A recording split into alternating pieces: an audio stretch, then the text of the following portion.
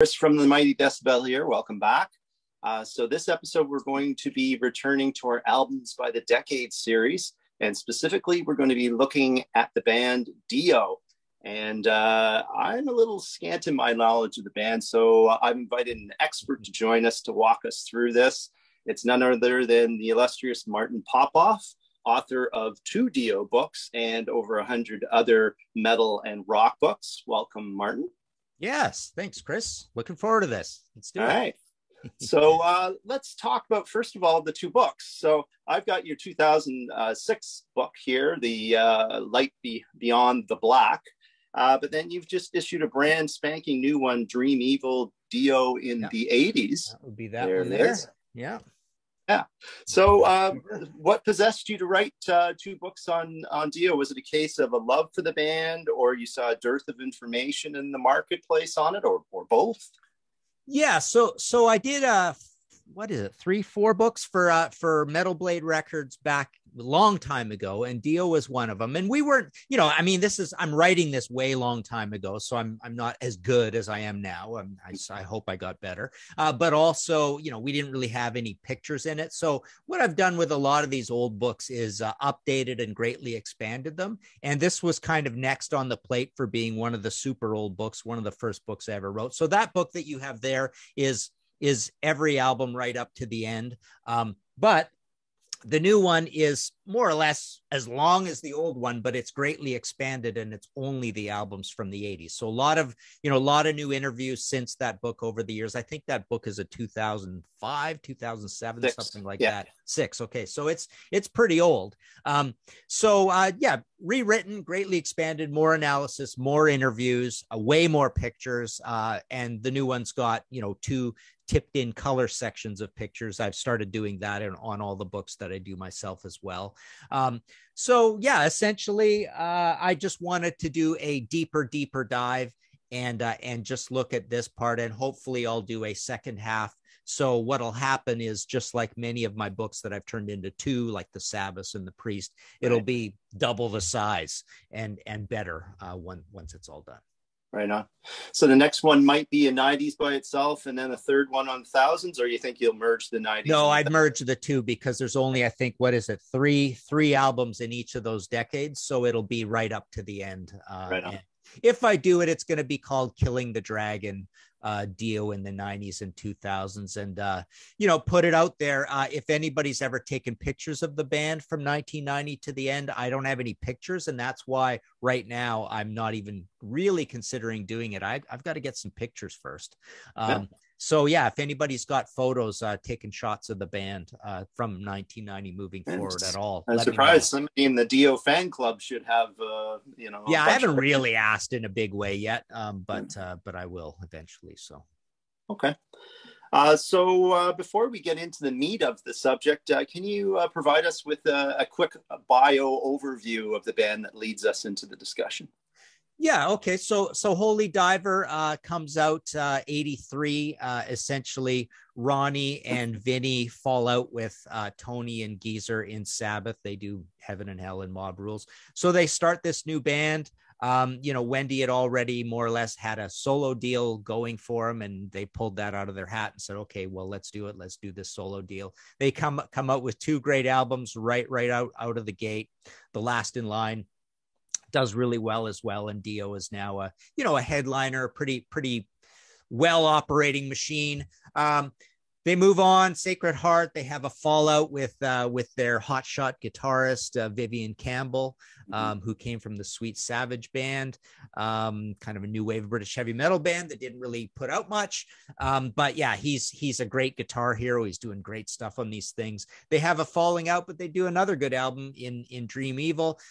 The wheels kind of fall off of the bus, the lineup starts shifting, and they become somewhat of quite a bit of a smaller band. So the golden era where they're doing quite well, I think it's how does it work? I think they've got a platinum and a gold, and maybe another gold. I didn't 2 platinums, and the first 2 are platinums in the US, and then gold. And gold. Okay, so that's great. Thank you for that. So So that's their golden period, but then they're kind of down on minor labels, and Rowan Robertson is in and Tracy G is in, and then they have other lineup changes, but they only put out 3 albums. Let's see, one, two, three. Yeah, 3 in the 90s and 3 in the 2000s. And that's all they do, because also along the way, Dio goes back with the Sabbath guys, and they do Dehumanizer in 92. And then later on, it's kind of all mixed up in reforming with Sabbath again and renaming the band Heaven and Hell. So, when the wheels fall off, and, Dream Evil is a great album. It's my favorite of the 80s, actually. It's a bit of a contrarian choice, and we've done a Contrarians episode on that. But once that happens, once Vivian's gone and Craig comes in, their sales kind of go down, but that album should have done well. But they kind of never recover, and he's never really that big a band again. So it's always interwoven with this whole Sabbath thing. You got Sabbath at the beginning, Sabbath in 92, Sabbath at the end, before, unfortunately, you lose Ronnie to death from stomach cancer. But yeah, and in the middle, there's the grunge era too, right? So that impacted all the bands, all the metal bands, right? Sure, yeah. Dio was one of the ones that got hit by this. Yep, and they're on small labels, and there's some live albums along the way and stuff, and the touring is there, but it's again, it's mixed in. Essentially, his whole career is part Sabbath, part Dio. Right on. All right, thanks for that.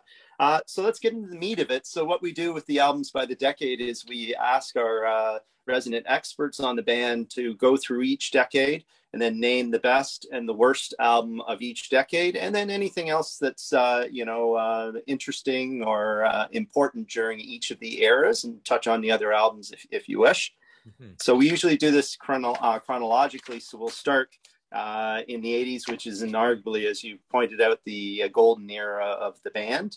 Mm-hmm. So yeah, you got 4 albums in quick succession here. There's Holy Diver in 83, Last in Line in 84, Sacred Heart in 85, and then Dream Evil in 1987. So you've already named Dream Evil, contrarian for sure, for most people, as your favorite. What is it about Dream Evil that makes it your favorite?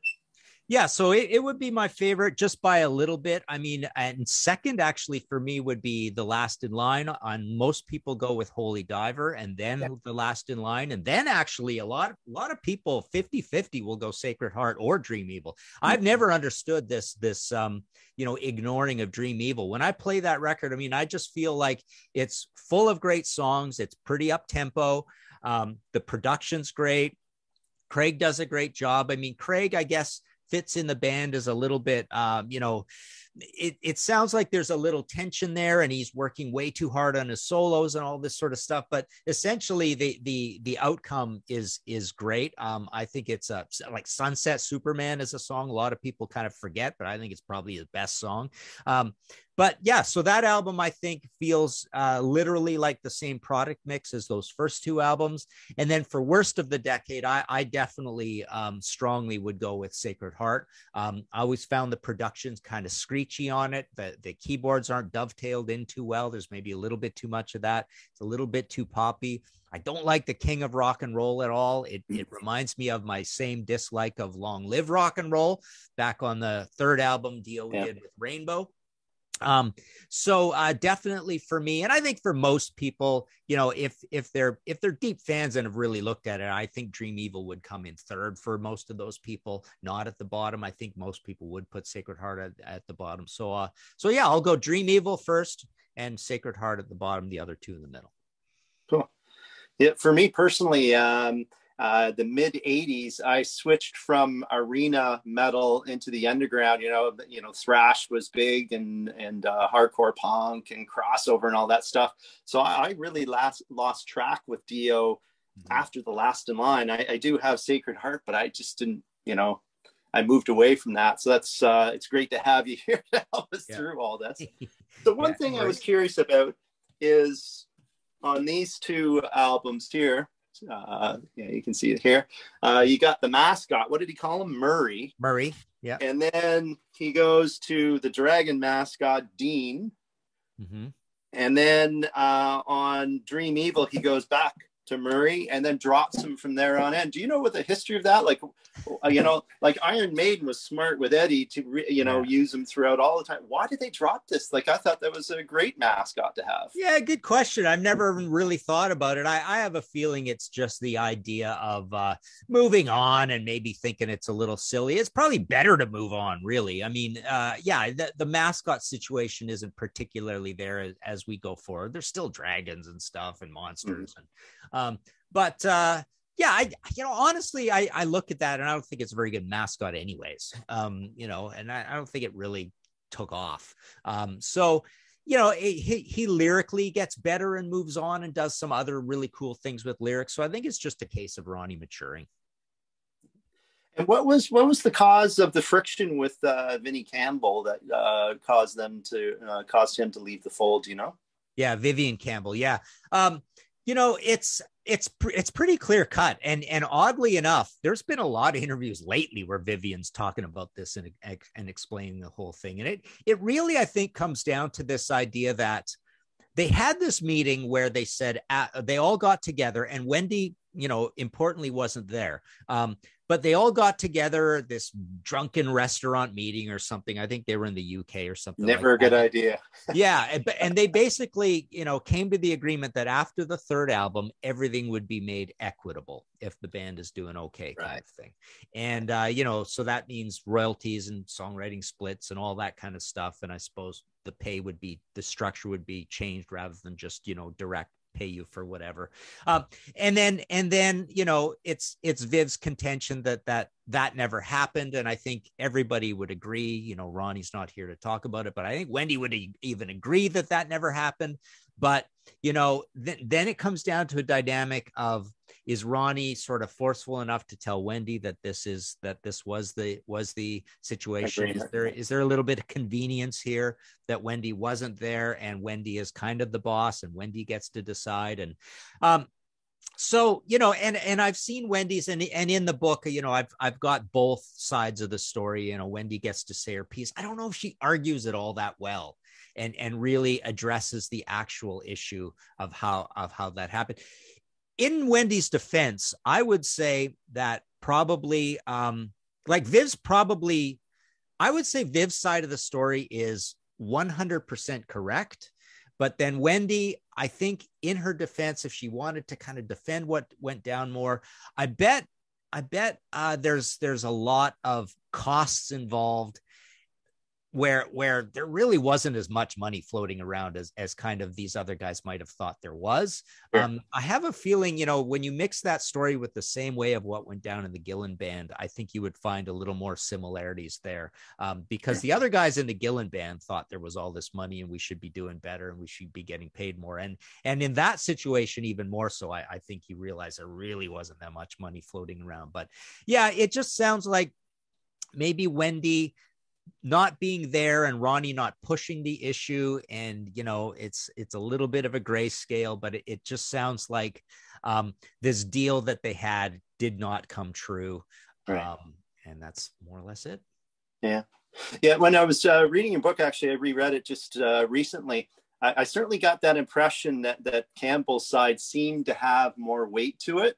But then it's sort of like piecing together the other side of the equation. Like, instead of just outright saying, Dio and the manager saying, hey, we put all the profits into the road show year after year, and we really weren't making that much because we owed the money to build the big stage show, and we weren't making any money. It didn't seem to be clearly stated by Dio or anybody on their side. So yeah, that's interesting. Yeah, I mean, I have a lot from Wendy in the new book about that, and Viv's side of the story and Wendy's, but I kind of had one interview where it was sort of explained rather well. This was from an interview with a buddy of mine, Jimmy Kay, and I don't know if she argues it all that well. I think she still has to maybe I think if she got out there and told her story in a little more detail and explained it a little better, we might see a little more both sides of the story. But like I say, Viv's out there been talking about a lot, even lately for some reason. So he's explained it a few times, and he's never really contradicted himself either. I think if you were a huge DIO researcher and expert and wanted to listen to Viv telling this story about 10 times, you'd really kind of understand his side of it. Yeah. Okay. So anything else from the 80s that you want to touch on before we move to the 90s? No, not particularly. Those are there's 4 albums for the 80s, and I think we've got those ranked pretty good. It gets even simpler when we move to the 90s. Right on. Yeah, so the 90s, as you said, there's 3 albums. There was 1990, Lock Up the Wolves, and then 91, 92, they left for DIO left for Black Sabbath, Dehumanizer. But then they're back at it in 93 with Strange Highways, and 96 was Angry Machines. So which of those 3 is your fave?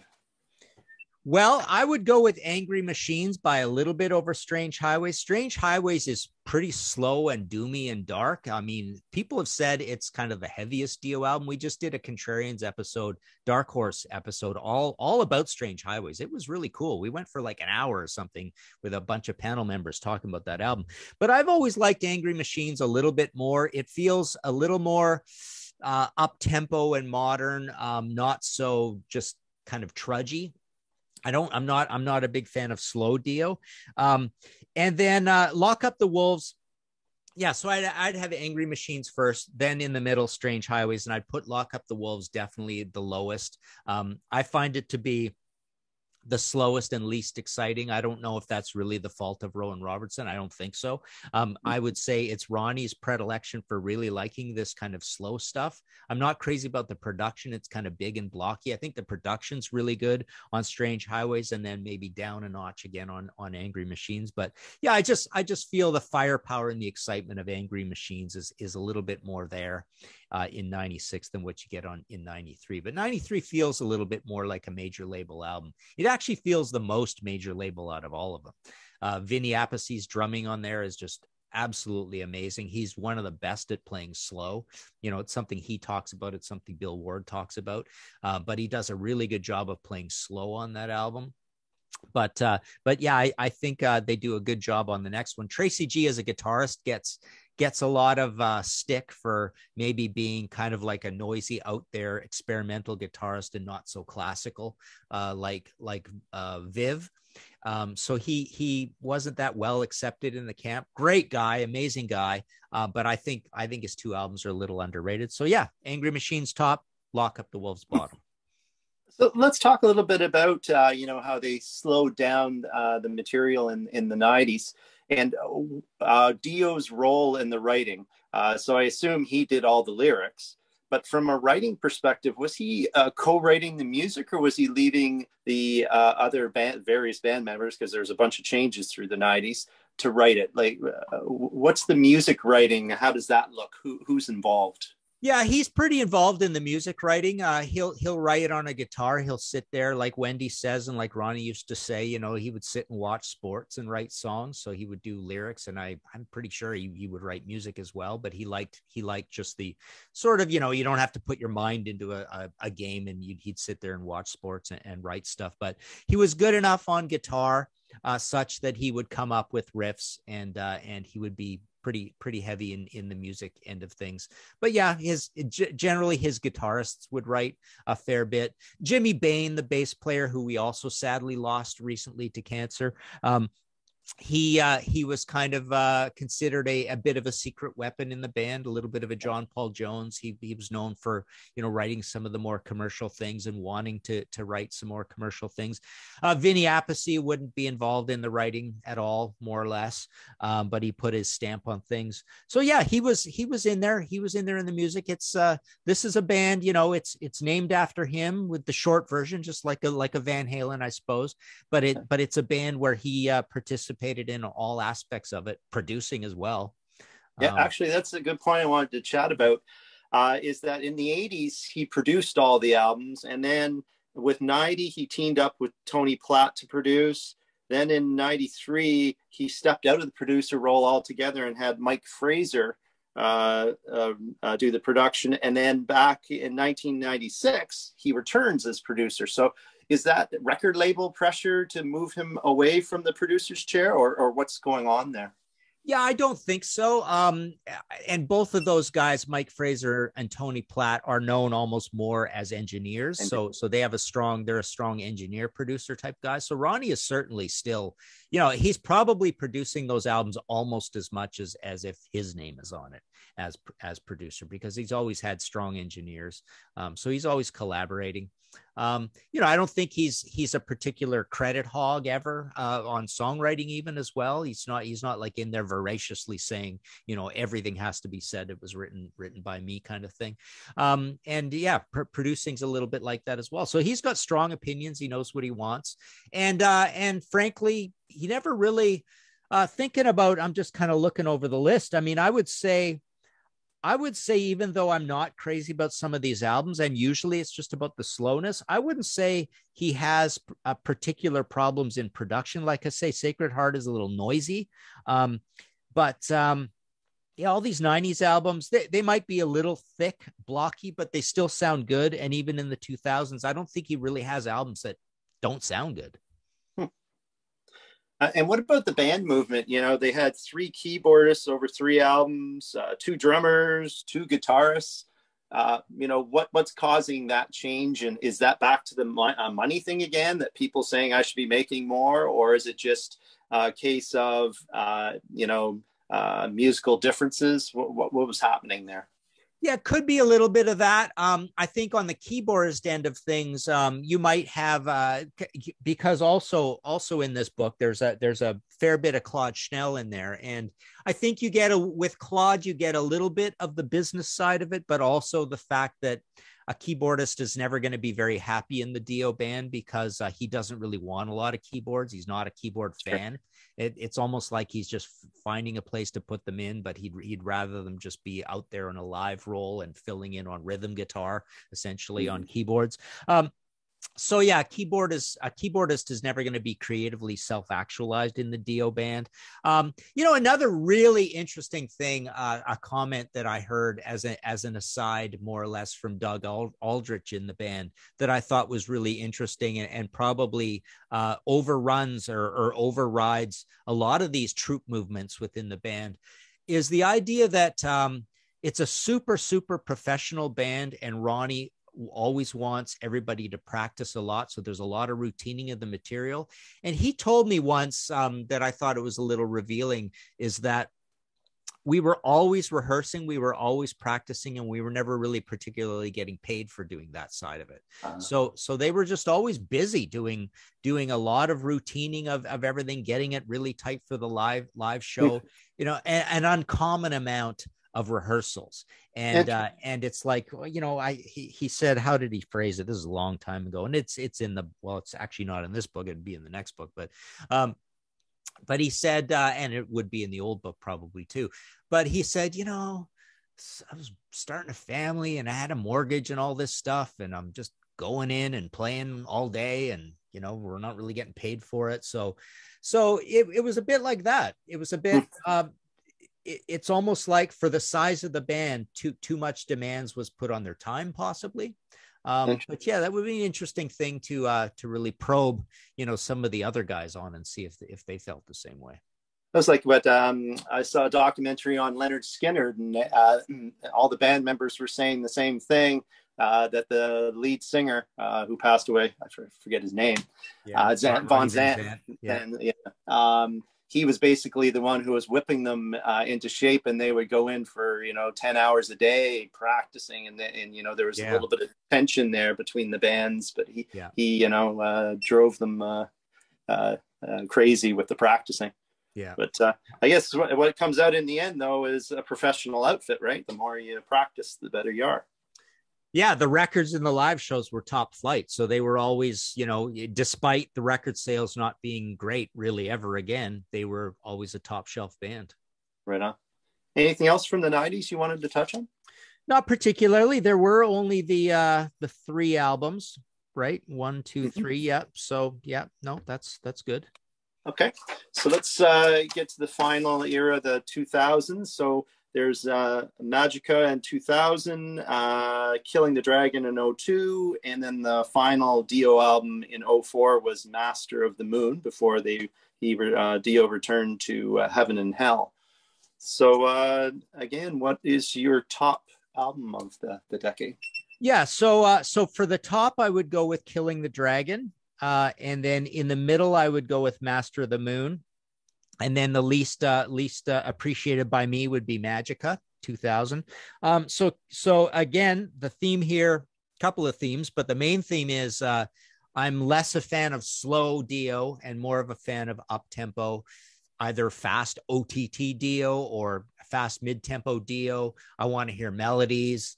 I want to hear Last in Line, Holy Diver, and Dream Evil Dio. That's my favorite Dio, right? Yeah. So definitely Doug Aldrich on Killing the Dragon had that mandate as well. He was very explicit when I talked to him about that. Like he wanted a more up-tempo Dio. And I do love that album. I play that a lot, and I'd say that's my favorite from the 90s all the way forward. And that's why I would name the second book that.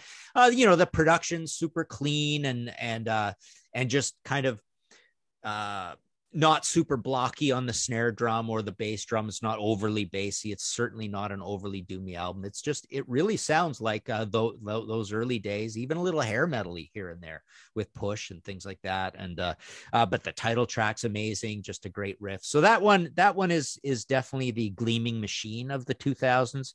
Magica I would put last because it's this is almost like one of those be careful what you wish for things. Everybody wanted a concept album out of Ronnie one day. And so he does it, and everybody's like, this is too complicated. It's maybe a little cheesy. It's like, what's going on? It needs a whole essay to explain, plus the lyrics. And at the same time, it's kind of a little dour and slow and doomy, mellow bits. And so I didn't really like it all that much. I just wanted some songs with hooks to emerge out of it, and there really isn't that much on that. And then Master of the Moon is kind of like musically and even production wise, it's a little close to Magica, but at least it's not a concept album. So I can find more to appreciate. So I'm going to put that one in the middle of all these. But again, just three, because essentially what happened is Heaven and Hell took over. The band Heaven and Hell took over. And with that, he gave us a full-length album, a live album. How does it work? So we got the full-length album, which is really long, I believe, and then 3 songs that came even before that were added on to the thing. So you have 1.5 albums from those guys, plus the live thing, and then they reissued the early days live album. They did a lot of touring. So that kind of took over, and then we never got another Dio album because he dies of stomach cancer. So, yeah, you were mentioning in the book about that Dio was threatening to make Magica a trilogy. Right. So, do you think he dropped it because the sales weren't good and he got some pushback, or he just ran out of time? Do you think he would have continued with the trilogy if he had the time? I have a feeling he would have continued with it, but he did run out of time, and Heaven and Hell was a pretty, it was a pretty high profile. The album didn't do that great, but it was fairly well received. Again, it was slow, right? I mean, this is Sabbath and Dio were the same once you got up into this realm of things. When Ronnie was in the band, that album was slow and doomy, and Dehumanizer was slow and doomy. First two weren't like that really, but I think he just ran out of time. He probably would have done it. He always seemed to be pretty upbeat about the story. I don't think he particularly would have noticed or got because people loved Ronnie. I loved Ronnie. He was great. I don't think he got a lot of negativity about it at the time. But I could have seen him carry on with it.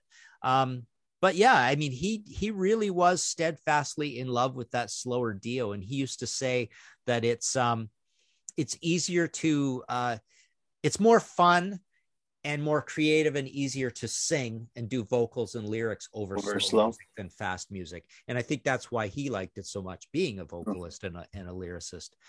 So he loved that kind of music, and like I say, I would have preferred it to be a little more up tempo. Right on. So when you reflect back on the whole discography, what is the first thing that comes to your mind? What do you think of the Dio discography as a whole? I think it's pretty cool. Like I say, I think they're all very professionally done. I think there's a lot of great songs on Sacred Heart as well, so I'm fine with that as well. Like I say, in the later period, I really like Killing the Dragon a lot. But one of the neat things about Ronnie is, and I've said this about Graham Bonnet too, but Ronnie's the clear case of this. Both of them, though. But this is me being contrarian because some of my Graham Bonnet views are not particularly mainstream, but let's just say both of them I think are two of the only guys who are on three of the greatest heavy metal albums of all time with three different bands. And with Ronnie, that would be Rising, Holy Diver, because it probably more or less is considered the greatest one, and Heaven and Hell, three different bands. And with Graham, it would be No Parole for Rock and Roll, Michael Schenker Assault Attack, and Rainbow Down to Earth. Yeah.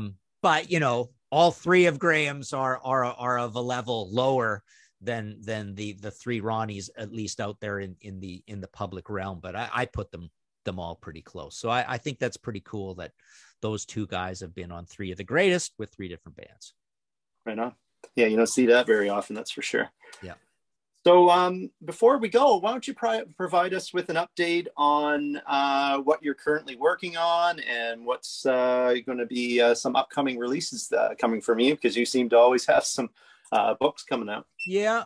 So I've got the History in 5 Songs with Martin Popoff audio podcast that I do by myself. That's just me talking. I'm up to 148 episodes of that. We've got the Contrarians YouTube channel with Marco and Nick.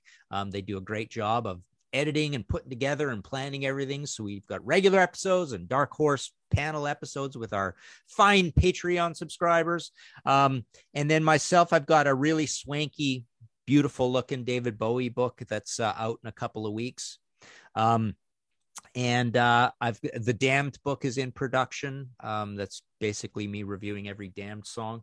I've got the visual biography series through Weimer. I've got stock at martinpopoff.com of the Blue Oyster Cult, Van Halen, Thin Lizzy, Nazareth, Hawkwind, the Yes, and now we've got Yes Part 2 coming out in a couple of weeks. So that's coming soon.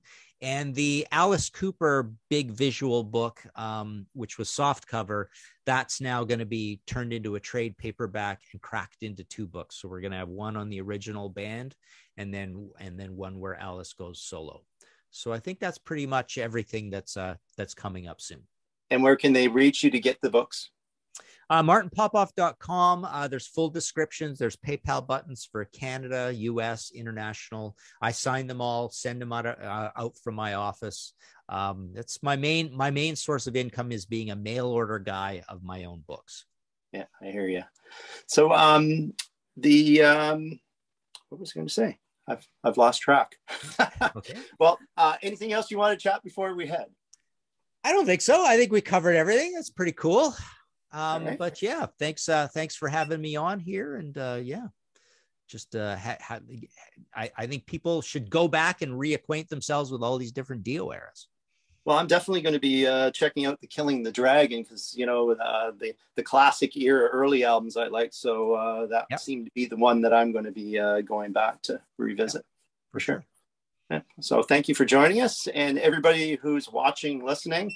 Thank you. And remember to check in at our website, www.themightydecibel.com. Have a great one.